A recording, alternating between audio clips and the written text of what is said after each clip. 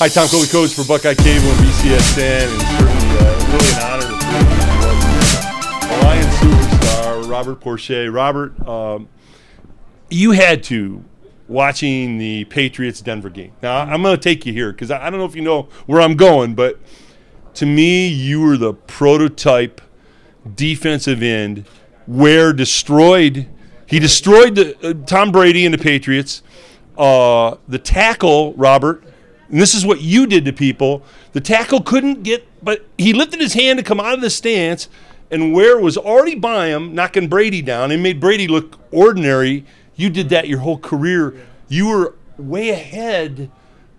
They're all doing guys like you today. Did you realize how far ahead you were as a defensive end in the NFL? Well, I think it's just when you're playing and you're in a big game like that, the crowd noise is just so huge. When you're a hometown team and you're playing at home, because the crowd, the tackles, they just have an idea of what the snap count is. Yeah. And they just have a cadence that they're going off. They can't really hear it. So he's really depending on watching that defensive end. So if you're a guy and you have an idea of what that count is going to be, or if a quarterback is doing little things like, a lot of times quarterback get in their cadences, and when they get their hand under the center, right before the ball snaps, they'll open their hands. So if you are keying in those little – So you're picking up on those little things. You pick up on those little things like that, and you're going off of it, then you're going to always beat the tackle. Yeah. And it made a big difference in that game. He destroyed – and he made Brady kind of look ordinary. I mean, he really did. And did you – when you owned guys, and you did own guys in games, was that a feeling though, Robert, you had? And you said, "Okay, I know that I'm more athletic and faster than this guy trying to block me." Well, again, it just really depends on the flow of the game, and sometimes you get in a game and everything is just clicking. In that game Sunday, the Broncos defense, it was just their front seven, I thought, did a very good job of really controlling the run and putting him in passing situations. And the Patriots offensive line have had problems all season, and it showed up Sunday. Robert, you're such a star with the Detroit Lions, such a consistent performer. They knew when they put you on the field, they knew what they were going to get. I think sometimes that's why teams struggle in the NFL, because one Sunday maybe they get this from player A, and the next Sunday, for whatever reason, maybe it's a bad matchup for them or whatever, but they don't get the same. You were a consistent, outstanding performer. Was that hard to do? Did some of this come natural to you, or was it just gut ache and hard work? Well, I think for me, I spent my whole entire career here. So our fans had an opportunity to see me struggle. In the beginning, they watched me kind of grow and then just kind of come into my own and get really comfortable.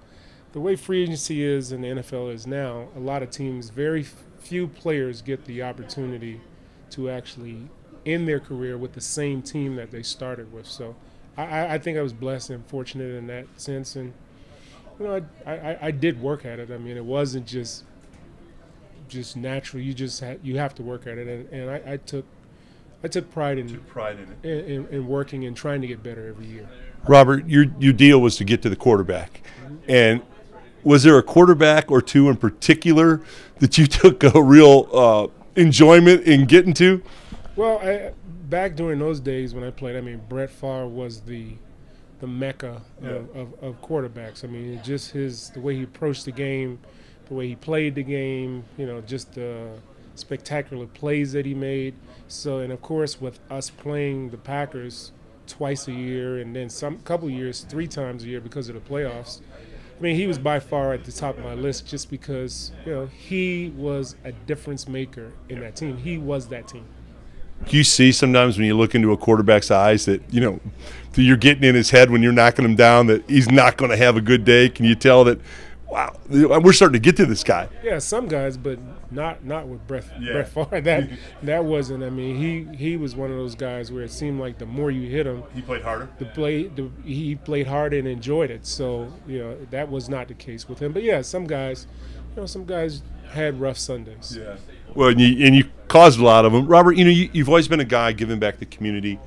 You've had businesses that talk about your philosophy of wanting to give back and run businesses in the area where you made this great career, because you are a give back guy. Right. Well, I mean, for me, just knowing the fabric and the makeup of Michiganians and people here right here in Ohio, being close to the state line. I mean, this is what this city, this county, this state is all about. I mean, factory workers, teachers, people just work hard here, and they like an honest day pay for an honest day work. And I just grew up, my father was a longshoreman, my mom was a teacher, so of course in our house we always worked. So I was blessed with a lot of different opportunities, and I tried to take advantage of them. Well, you did that and more, Robert, and we're blessed to have you on our network. And I'm honored to be here. Well, the people are going to have so much fun, having a chance to interact with you and ask you questions. And this is Lions country too. Don't be,